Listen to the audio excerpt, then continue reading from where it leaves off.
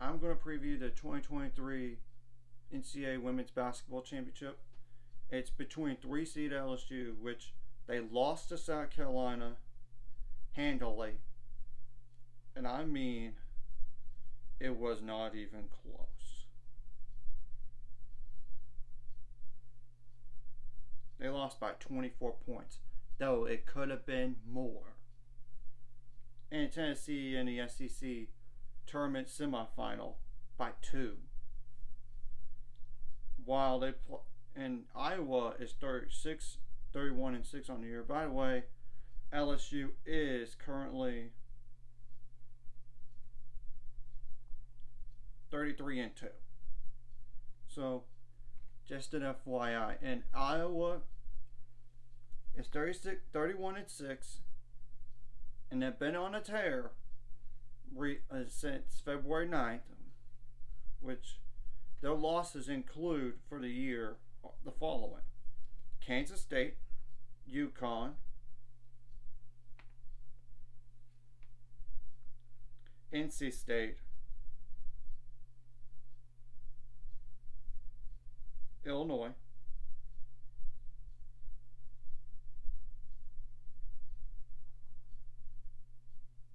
Indiana, Maryland. Actually, they've won every game since February 22nd, but even still, after that loss to Indiana, they only lost one more time since then. So, now, the game is going to be played on Sunday, which is tomorrow, at 2:30 p.m. Central Time on ABC/ESPN Plus. I'm going to go over some players to keep an eye on for both teams. And I'm going to start with the 3-seed LSU, and I'm going to go over like their starters and their averages, as well as bench players too. I mean, those are important.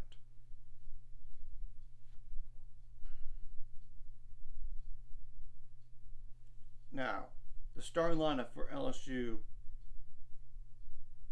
first to keep an eye on is Angel Reese at forward. 23.3 points per game, 15.6 rebounds per game, 2.2 assists per game, 1.8 steals per game, 1.6 blocks per game, 2.3 turnovers per game, 2.5 fouls per game, 16.7% from the three-point line, but that's 1 for 6. You don't have to worry about her as a three-point shooter. Maybe she hits some mid-range shots. 71% from the free throw line on 331 attempts. That's a ton of attempts. In fact, that's more than the first 2 years at Maryland combined on the free throw attempts alone. So, next is LaDazia Williams. She started her career at South Carolina, then went for 2 years, and then Missouri the last 2 years, and now she's at LSU for her 5th and final year. 9.6 points per game, 6 rebounds per game, 1.1 steals per game, 0.8 blocks per game, 1.1 turnovers per game, 3 fouls per game though. Now 49.2% from the free throw line, which that's not as good as what it was. Now Flau'jae Johnson is the next player to keep an eye on. 11 points per game, 5.9 rebounds per game, 1.2 steals per game, 0.8 blocks per game, 2.3 turnovers per game, 2.3 fouls per game, 69.4% from the free throw line, and 33 for 99 on threes.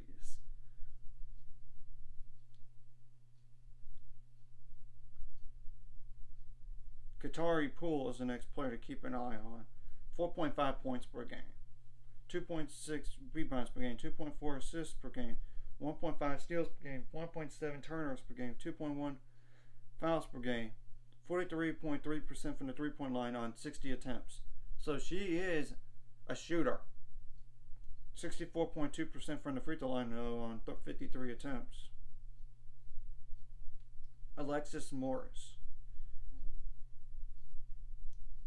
She started her career at Baylor for 1 year.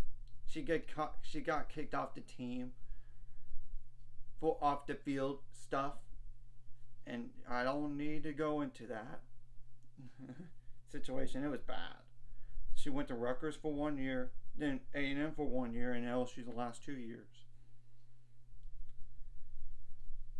15.2 points per game, 2.9 rebounds per game, 4 assists per game, 1.9 steals per game, 2.5 turnovers per game, 1.9 fouls per game, 77.5% from the free throw line, 32.9% from the 3-point line. And she had a huge game last game. 27 points. And Angel Reese, 24 points. LaDazia Williams, 16 points. Now, granted, I know LSU did not get any points off the bench last game, but I'm going to mention them anyway. Samaya Smith, 4.7 points per game, 4.1 rebounds per game, 1.1 blocks per game, 2.6 turnovers per game, 1.1 fouls per game, 56.5% from the free throw line on 62 attempts and 1 for 1 on threes. Don't have to worry about her as a shooter. Now, last tier Poa is another player to keep an eye on. Not 3.3 points per game, 1 turnover per game, 1.3 fouls per game, 51 for 58 on free throws, which is 87.9%. 8 for 28 on threes, 28.6%. And Jasmine Carson, which I know that name because she went to West Virginia previously before LSU. For 2 years, and she started a career at Georgia Tech even. So, 8.4 points per game, 2.3 rebounds per game, 1.1 steals per game, 1.3 turnovers per game, 0.9 fouls per game, 75.9% from the free throw line, and 33.1% from 3, 57 for 172. So she can shoot the ball. So as you can tell, there's only like a few shooters you gotta keep an eye on from 3 for LSU. And I'm pretty sure that's all that you need to know. That's the ones that played the most this year, because everybody else is either transfer portal or not even playing.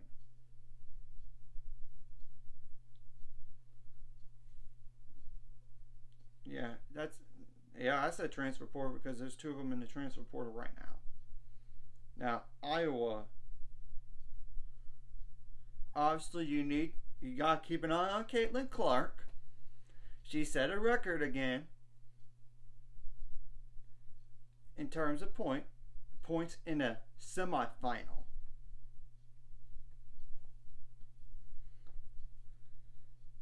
And she had a 40-point triple-double the game before, too. Now, some starters to keep an eye on for Iowa, besides Caitlin Clark. And I need to go over her stats first, since I just started with her. 27.7 points per game, 7.2 rebounds per game, 8.6 assists per game,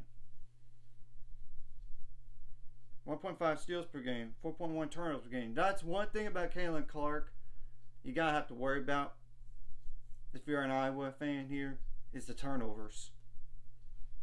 2.1 fouls per game, 83.9% from the free throw line, 38.7% from 3 on 341 attempts.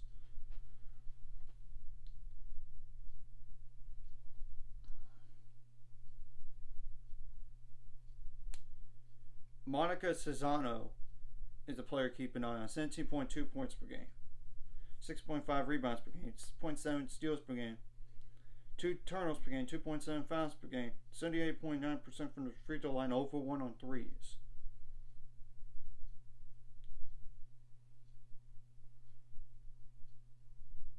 McKenna Warnock, you gotta worry about too. 10.9 points per game, 5.9 rebounds per game, 2 assists per game, 0.9 steals per game, 2 turnovers per game, 2.3 fouls per game, 80.5% from the free throw line, 38.8% from the 3-point line.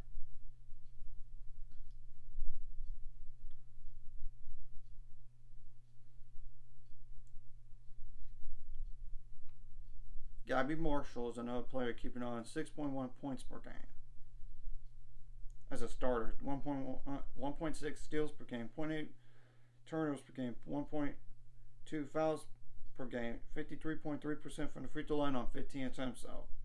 37.3% from the three-point line.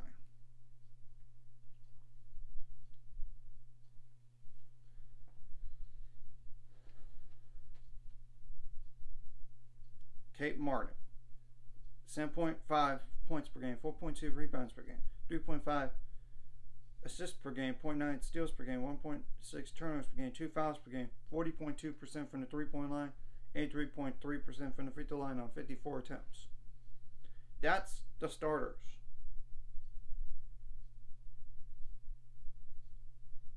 Now the bench players.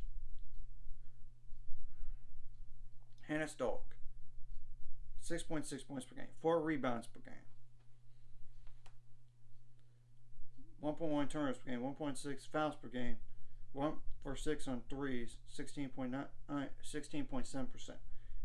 46% from the free throw line on 87 attempts. So if you have to hack a shot somebody, this is the person to do it.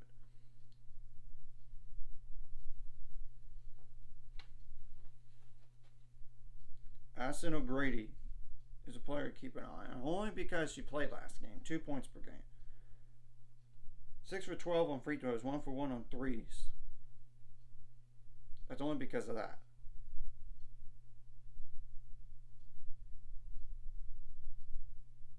Cynthia Falter, 2.9 points per game, 2.4 rebounds per game. 0.9 fouls per game, 86.1% from the free throw line, 5 for 24 on threes, which is 20.8%.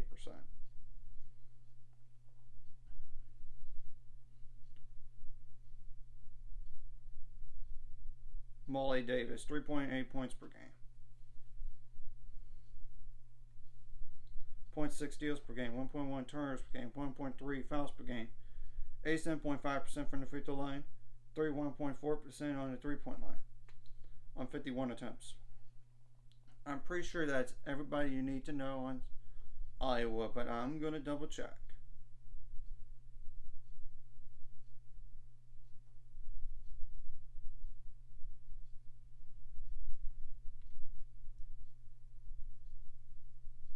Yep, that's the main ones you got to keep an eye on. Well, I will say for both teams, sure, you got a great win over a 1 seed, but you can't be complacent. I mean, that's rule number 1 in all this. And you don't want to be in foul trouble either. And you got to contain the shooters, contain the slashers. You got to take care of the ball so you don't have points out turnovers off of you. I mean, that's the reason why both of these teams won against their respective opponents yesterday. That's the main reason. That's even despite Iowa getting out rebounded pretty handily. I mean, 49-25. I mean, that's the truth. And it made all. Of course, you want to get to the free throw line to make them all count. Like I know Iowa did that last game, but LSU didn't. I mean, 10 for 16 on free throws. Of course, you want to limit those as much as possible in terms of giving the opponent that many attempts. You got to rebound the ball. Iowa needs to do a better job in that category going into this game. But LSU is a different animal. Than South Carolina. To me, South Carolina is more difficult to rebound against. Yes, granted. You do need to keep LSU off the glass too. I mean, Angel Reese is a double-double machine. The only double-double that she did not get against all year long, I believe, is South Carolina. And that's the truth. And really, South Carolina is taller than LSU also. That's a keep in mind deal. So it's not like there's a huge discrepancy. So this is a little bit better for Iowa's matchup in terms of size. Size for size here, when you think about it. Of course, you got to limit the points in transition, fast break points, points in the paint, especially if you're Iowa against LSU.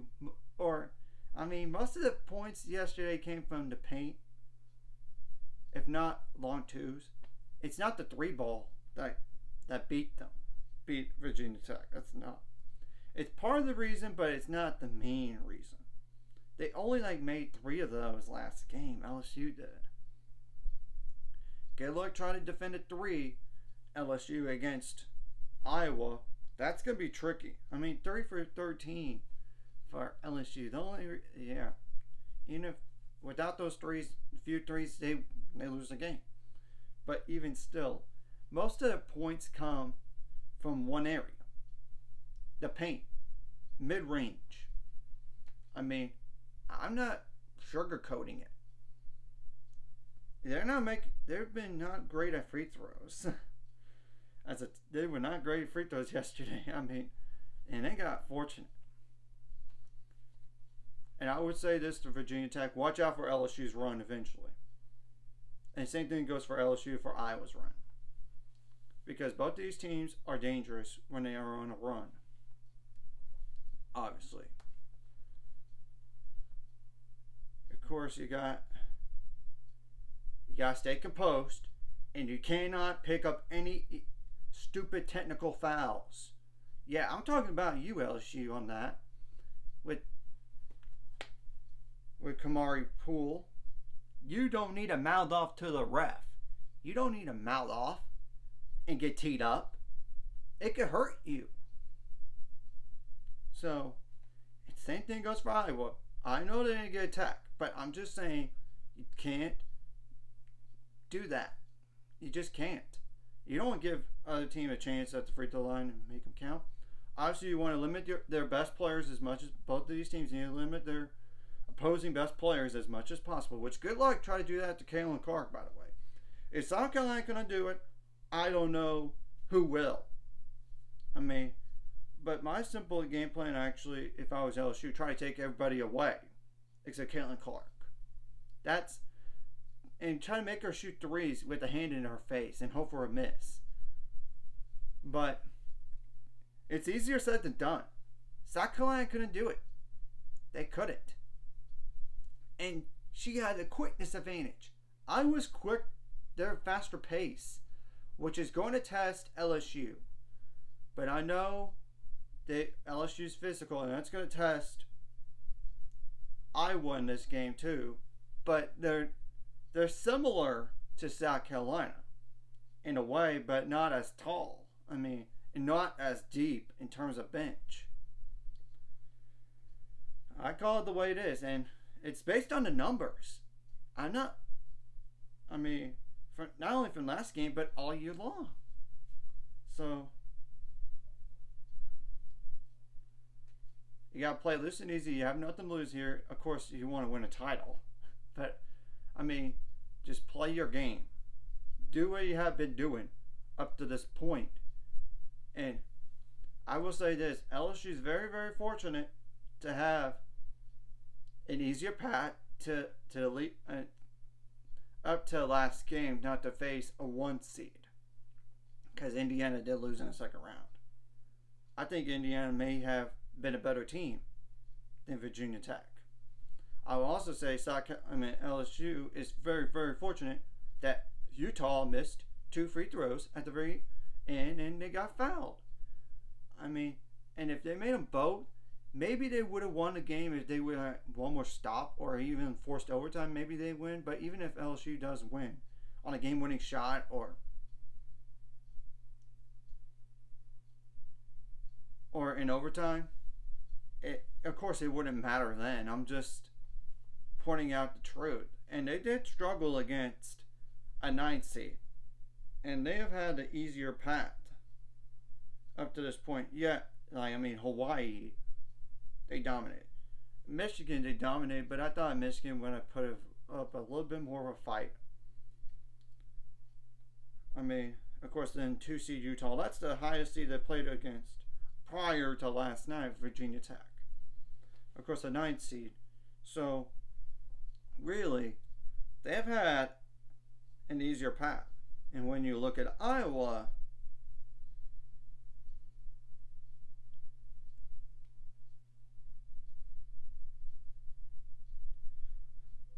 I will say they are kind of fortunate that 1 seed Stanford got eliminated in the Sweet 16 too. So both these teams kind of had easy paths with no 1 seeds in a way. Kind of easy.